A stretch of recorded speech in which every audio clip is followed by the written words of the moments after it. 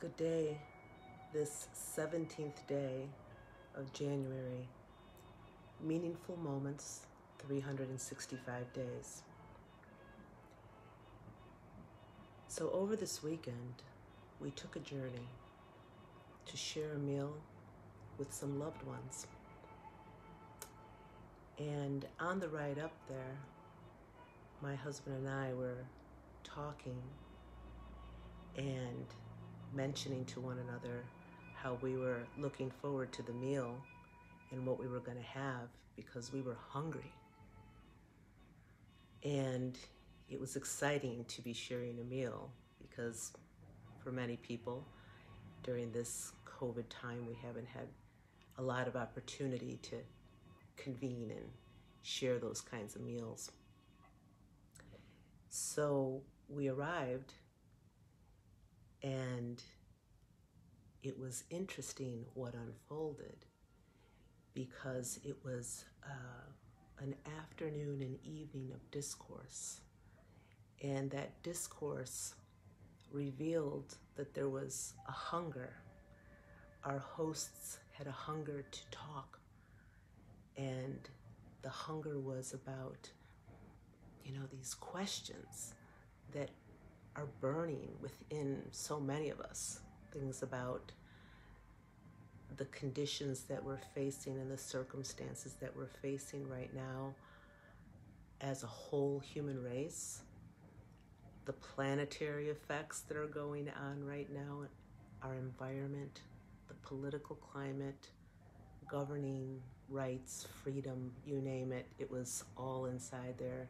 The social injustices, the different perspectives, the far one side, the other side, and it was just such an intense hunger. And what I concluded from those meaningful moments in discourse, and then again this morning when my husband and I sat down for a cup of coffee, is that opportunity when we see each other face to face, eyes to eyes, and we perceive something from within us. We can even perceive the hunger and perhaps even recognize that we're all similarly experiencing this life. Yes, from different lenses, but we're all having these questions. And what also is revealed is that at this particular moment, we're seeing that we don't know where to go for the answers.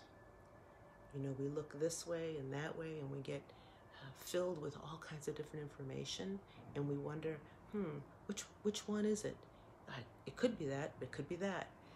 And if any of you have ever seen Fiddler on the Roof, the father, Reptavia, who is consistently having those questioning moments, those opposing views within himself in his discovery of himself. And that's just what this time is right now. It's more than anything invoking us to fill that hunger, satisfy the truth that lives within us. And we're not going to get that. Not from your spouse, not from your closest friend, not from your ally, not from media, not from anyone out there, not from this talking and sharing with you, not from a spiritual leader, not from a political leader, not from anyone. This is your time. It's my time. It's our time as individual expressions of a much greater source, whatever name you want to give that. And within that context, we have to find how to fill that hunger from within. That's the only way we can go forward. And to trust in that and the balance that we find when we make that connection. All is connected.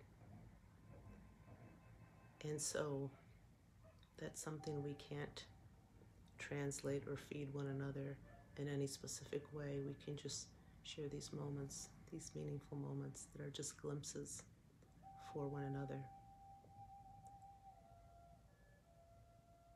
So today, in this meaningful moment of sharing, the hunger, the feast, the satisfaction within our soul.